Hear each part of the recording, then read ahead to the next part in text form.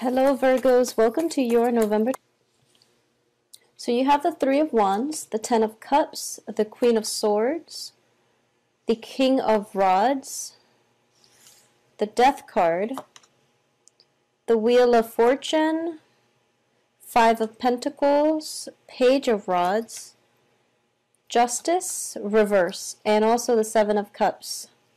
So both of these cards are in the reverse position. I'm going to pull out one more, the Devil in the reverse, which is a good card.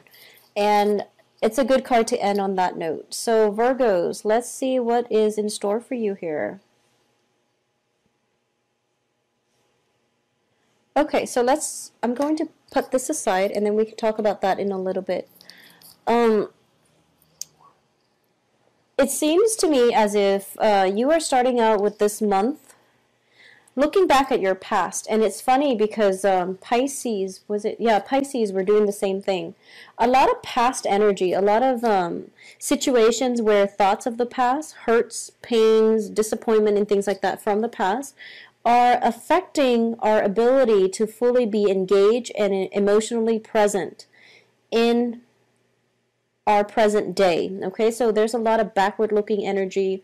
But all of that is basically coming to an end. So I feel that, when it comes to relationship, when it comes to work situations that haven't really gone the way that we want, we are a little bit scared and fearful about moving forward into the future. And I feel that a lot of you might have invested something, might have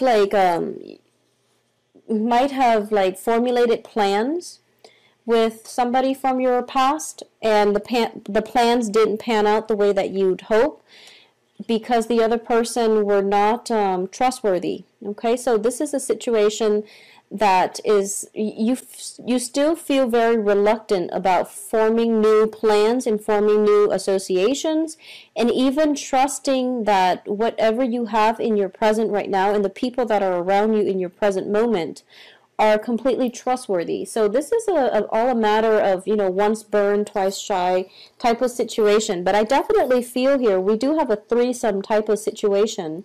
This can potentially be, getting involved with one person who might be involved with somebody else, or being fearful about getting yourself in a situation where you put so much trust and faith in a partnership, work partnership, or relationship partnership, and not have it pan out the way that you'd want because there are too many people involved and too many people that you have to cater to. So you're a little bit hesitant about this, but I do feel we are starting out here with the Three of Wands. It does indicate to me a clean slate for you. This is new energy coming through. This is indicating that the opportunity that you work really, really hard for has finally arrived. It's basically, if you look at the Rider-Waite deck, he's looking over a body of water and all these ships are coming through. The ships indicate arrival of news, arrival of something good, and it also indicates opportunity for you to transport yourself away from this place into an environment that is better. It's equivalent to like the Six of Swords, but this is more of a success. It's more finance, success, work, whereas the Six of Swords is more about, mental energies and emotions and overcoming obstacles in the love front.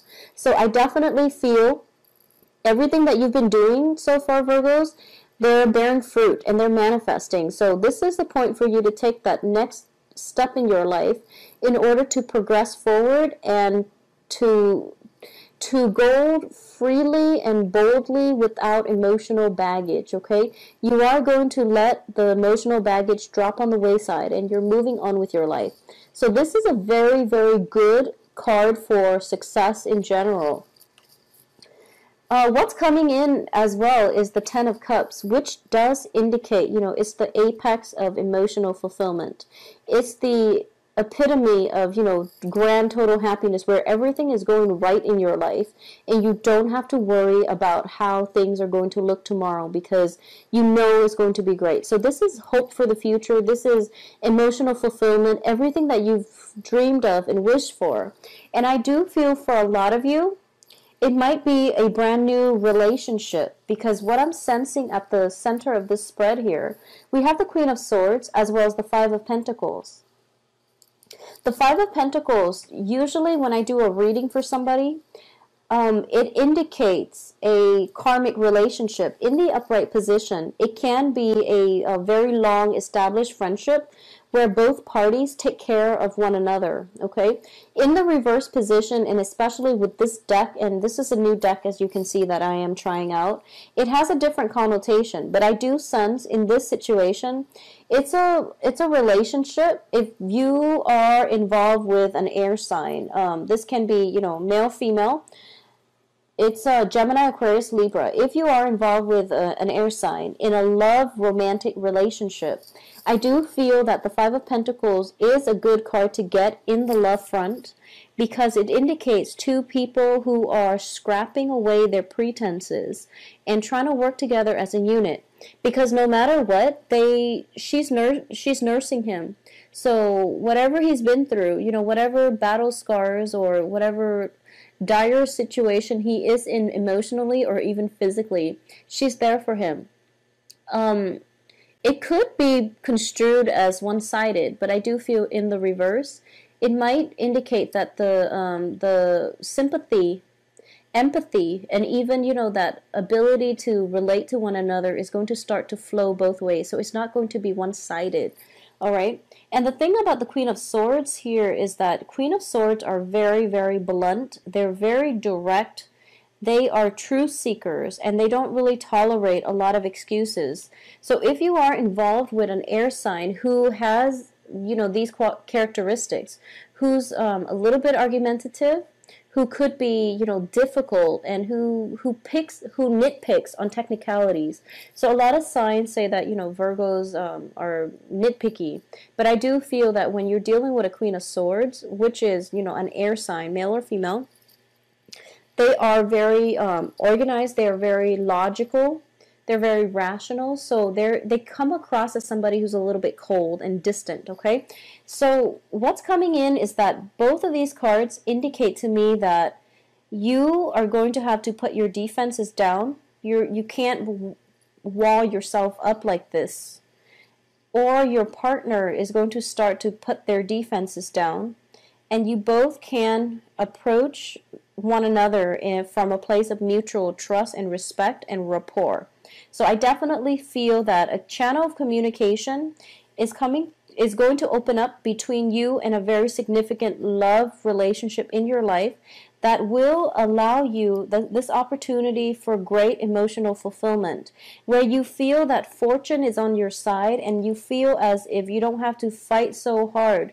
You have a team player. You have somebody on your team who's rooting for you, or at least who's alongside you. As a result of it, you're feeling quite good and you're able to let go of the pain and the hurts from the past in order to proceed and have a better future with this person.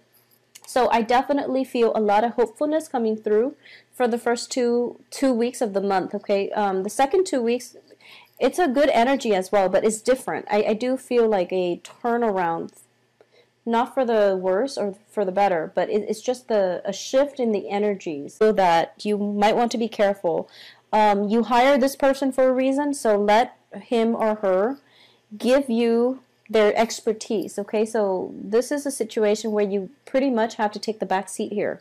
So that would be my advice. So once this situation ends, that's when your life begins. And that's when you're going to, you know, be able to exhale, and you're going to start to feel like, okay, things are on the upswing. I don't have to go back to this legal issue anymore. My life is now, you know, I have a clean slate. I have a new person in my life that I can continue with. So a lot of you might be transitioning from, you know, a divorce situation to a new person, or a lot of you might be dating a new person while you're waiting for the verdict on the divorce or separation. So there's an element of one thing ending or one thing beginning. Concurrently, another thing is ending. So you're running two parallel things. You're running two things that are, you know, on parallel time frames here. So good for you, but ideally, I would say, you know, let one thing end first before you start something new. Otherwise, it can create jealousies. It can also create an unstable foundation. So I do feel that's what's happening here, because the people are in the reverse position. So I do feel there's a little bit of a conflict of interest, possibly even communication problems. But I do sense it's going to sort itself out. But you know, ideally, we aim for one thing ending while important in your life, no matter who that is going to be required of you, okay?